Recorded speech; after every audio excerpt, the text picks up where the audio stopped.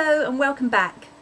Have you ever been to an event that has one of those screens, those really cool screens, that has all the tweets for the hashtag for the event that appear on it in the background, and it feeds all day long with the relevant tweets? Well, today I'm going to show you how you can create your own Twitter feed to project at your own event. And the application that I found most useful and most fun is Twitterful. That's twitterful.com. So go to www.twitterful.com, and on the left hand side here you see it throws up trending topics. So I'm just going to choose one of those for now so you can see how it works. You'll see the tweets begin to fall in from the top of the screen, and of course that's why it's called Twitterful. On the left hand side you'll see the searches, so this is where you could put in your own hashtag for your own event.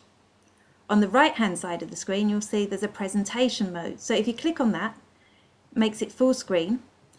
And you can add a heading, so for now I'm just going to put in spiderworking.com event so you can see how it works. Now if you go back to the main screen,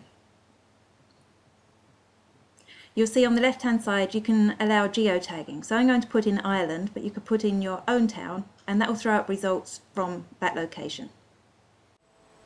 So that's Twitterful, but the most important thing to remember is to create a good, catchy hashtag for your event and publicise it widely, both at the event and online, so that both people there and people watching from afar can join in. That's it for this week. Don't forget to follow us on Twitter. We're at spiderworking.com. See you next week. Bye.